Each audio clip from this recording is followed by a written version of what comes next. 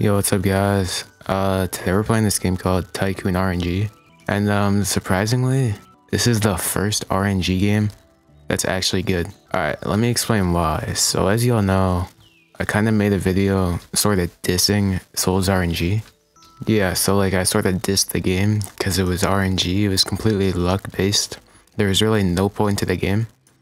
But in this game, like it's actually strategic and skill based. Like there's a certain level of like strategy in this game that is way better than just like other RNG games that are just straight up luck based. But what I mean by this is, so basically y'all know what a tycoon is, right? You got droppers, you got upgraders, and then you have the little thing at the end that kind of like processes it.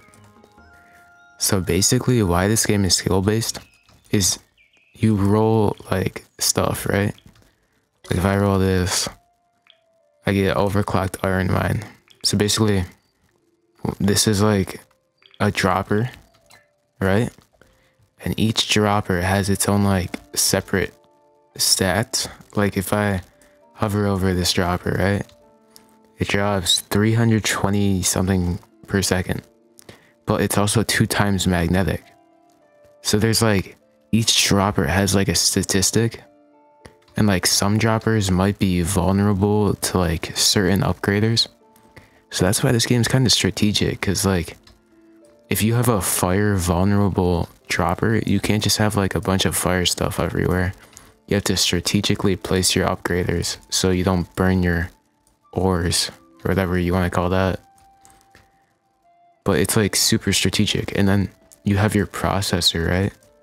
Each processor has its own statistic too.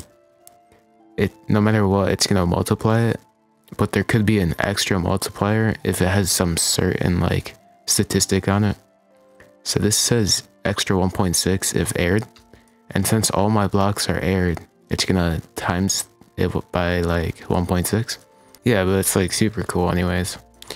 But not only are you rolling like upgraders, droppers, processors, whatnot, you can also get these blocks that are around the world. And like if you collect one, right, it goes in your inventory. You have all these blocks. You can actually use them to increase your luck on rolls, or the speed of the roll. Or you can also upgrade your income.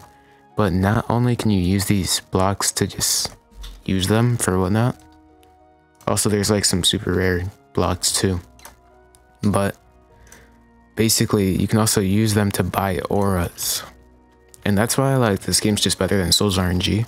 Not only are you collecting auras, but you're actually trying to make like income and whatnot. But yeah, you can like craft auras with the blocks. It's actually really cool. Yeah, but there's also like, there's a lot of math that goes in this game. And there's a whole Discord server that explains a lot of the strategies. Like you can make like air tycoons, acid tycoons. There's a lot of just strategy to the game, which most RNG games don't have, which automatically makes this game better. I still don't understand why only 20,000 people are playing and not like 100,000. Because like Souls RNG has 100,000, all you're doing is getting auras. It's frustrating seeing those games succeed. And then this game, well, I mean, this game is succeeding much more than the average game, but still, this game's really cool. Anyways, not only can you like buy stuff and whatnot, you can also buy upgrades, increase walk speed, which actually helps a lot for like collecting blocks and whatnot. But yeah, you can upgrade your tycoon, and when you upgrade your tycoon, you get more places to like place processors and droppers. Not processors, upgraders. But yeah, there's a lot of strategy in this game, and I think it's definitely worth playing. I know some people aren't interested in like luck, but obviously this game has luck because it's an RNG game, but it also does have strategy. But yeah, hope you guys enjoyed the video. Bye.